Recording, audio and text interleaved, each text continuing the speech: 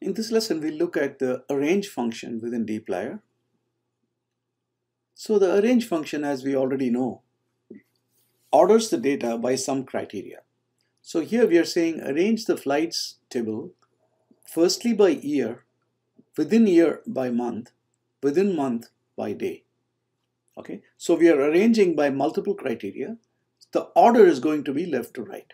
So the primary ordering is going to be by year, secondarily month, thirdly, tertiarily by day. Or the default ordering is ascending order, right? So this is going to be ascending order. Of course, the year is all 2013, so it doesn't matter. But the month is going to be 1 to 12, ascending order. And within that, the day is going to be from 1 to 28 or 1 to 30, however it is. Okay. So if you want to force a descending order arrangement, sorting, then you say descending, D-E-S-C, and then arrival delay. So here we are saying arrange the flights table by descending order of arrival delay, which means the first row would be the one with the highest arrival delay. And missing values are always relegated to the end. In dplyr, in general, that's the condition. Okay, so the missing values are not going to show up on top. So the result of this expression, the second expression here, is the top row is going to be the row with the highest arrival delay. Okay, of course that could be multiple flights which have exactly the same arrival delay, and those arrival delays happen to be the highest. So of course the system has to put one of them on top, so something will come out on top. Important again to understand, none of these functions that you have in dplyr, none of them change the data frame on which they are operating or the table on which they are operating.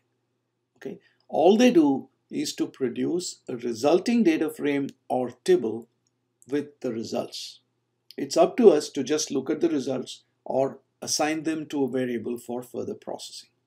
Okay, so although the word arrange looks like we are arranging an existing table, in reality that's not what happens.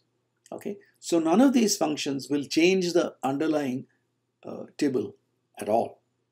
Okay, the change would occur, of course, if we went and assigned the result back to the same variable that had the original table, then the table would change. But if we did not actively do that, nothing would change. Okay, so let's do sort flights to find the most delayed ones. Of course, that's a continuation of what we did earlier. Arrange flights, descending order of arrival delay. So the most delayed ones will come out on top. Okay, and as you know, dplyr will list for us the top 10. Sort flights to find the fastest flight, speed-wise fastest flight. Of course, the speed is not part of the table flights, but we have the arrival time, we have the departure time. In fact, we have a field called air time, right? Again, we'll see there's a small issue with arrival times and departure times, but we do have a column called air time. And of course, we have the distance, which is also there. So we can use those to calculate the speed. Okay, so that's what we are doing here. Arrange flights by descending order of distance divided by air time. Okay, so the beauty is when you have any of these dplyr functions, it is not a given that they have to operate on the columns of the original table or data frame.